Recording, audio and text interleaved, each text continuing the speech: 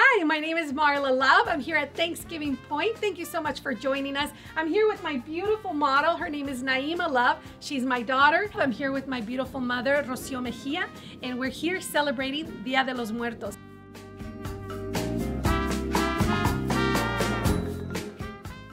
Day of the Dead. It's a holiday where we celebrate our ancestors. And one of the ways that we celebrate is by face painting, as you can see. So I'm going to show you how to do a step-by-step process to face paint.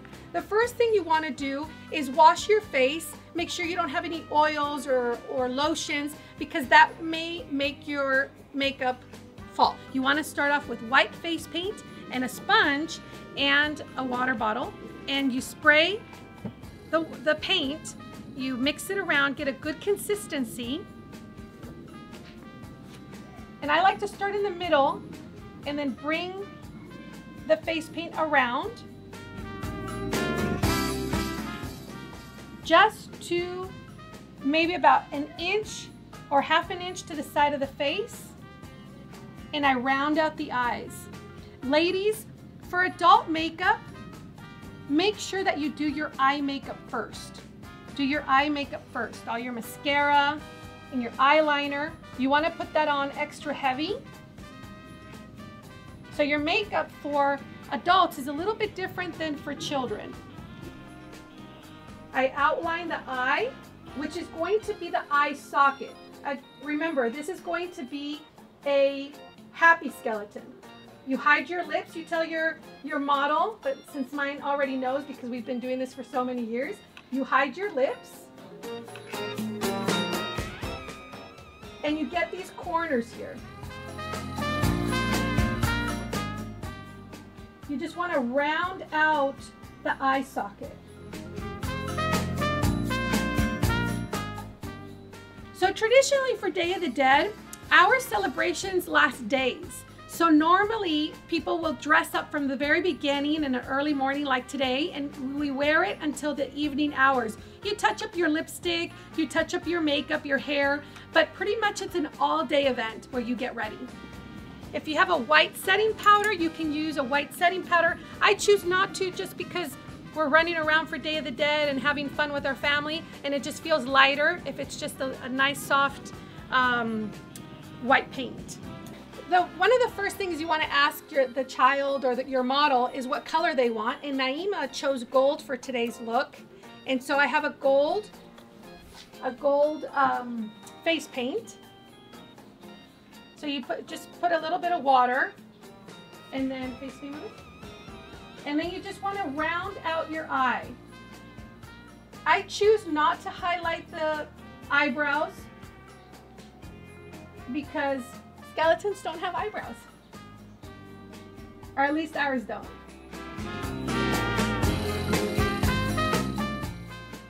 So you want to be careful with children and face paint.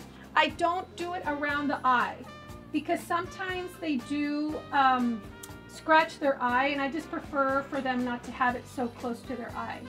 Now if you're using an eyeshadow base, then you could do it closer to the eye. But with adults, I like to use MAC or any strong pigment, powder pigment. So with the powder pigment, you want to dab some on your makeup brush and then work yourself around the eye. So instead of this motion, you want to dab. Put on your eyelashes prior to doing your Day of the Dead makeup. To add a little bit of depth, I'm going to take a little bronze. It has a little bit of copper in it. And I'm going to keep the same paintbrush that has pink because it's going to turn my copper a little bit more pink. And I'm just going to put it on the eyelid. Look up, and a little bit under the eye, and it'll just give it a nice depth. The next thing we're going to do is place the gems around the eye. What I like to use is a eyelash adhesive because it's more friendly to your skin. So please test it out. to see that it's not going to give you any type of, you know, irritation on your skin. So I take the little tube and the gem, and I just squirt a little bit on there, move it around, and then I just push it on the skin. It doesn't hurt while it's on the skin, and it doesn't hurt when you take it off. It's very easy to put on, and it stays well with children. So for the lips, you just take a lip liner and you outline your lip. You could do a bold red, a bold pink. Take some lipstick and a little bit to add a little sparkle, a little bit of lip gloss. For the next step, we are going to take our black makeup, our face paint, and water bottle and a very thin paintbrush, and we're going to spray the palette and mix your water with your paint, and make sure it's a rounded paintbrush. And I like to start with these lines here because it kind of forms your face. And these lines give the illusion of the smile of the Catrina. For the nose, you want to create a little V shape here in the top, and then round it off in the bottom and fill that in. If you want to bring back down the tone of the black, you could take a little bit of blue eyeshadow and just touch it there so it doesn't look so black. You could take a bit of navy blue or a bit of turquoise, and it just adds dimension to the black. I think the biggest thing with face painting is to remember that Day of the Dead is a happy celebration.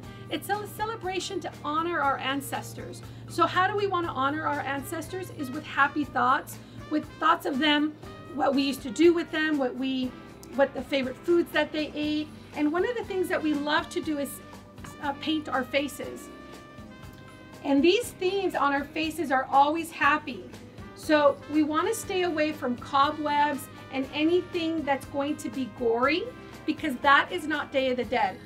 Happy themes are things for Day of the Dead. So what's traditional in face painting are a lot of curlies, because again, it just softens the look of the Catrina. So why we paint the Catrina is in the early 1800s in Mexico, there was a painter, a lithographer called Jose Guadalupe Posada, and he was someone who captured and created La Catrina. And La Catrina signifies death, and it says that no matter what socioeconomic status you come from, your background, whatever you have on earth, you're not going to take with you, because we all end up 6 feet under the ground.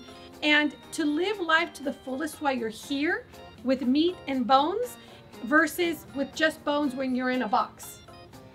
So that was a very whimsical way, to say the least, of how to view death and how to view life. So Day of the Dead is really important to our family. My grandmother, Sofia, she was from Michoacan. I say is because she's always with us. And especially during these times of Day of the Dead, we feel she's even closer. My mom, Rocio Mejia, passed down these traditions to myself, to my daughters, and it's something we celebrate mostly around November 1st and 2nd, but we celebrate it throughout the year because we're always getting ready those other days for Day of the Dead. And it's a continuous celebration at our home. We're collecting items for the altars, for the celebrations.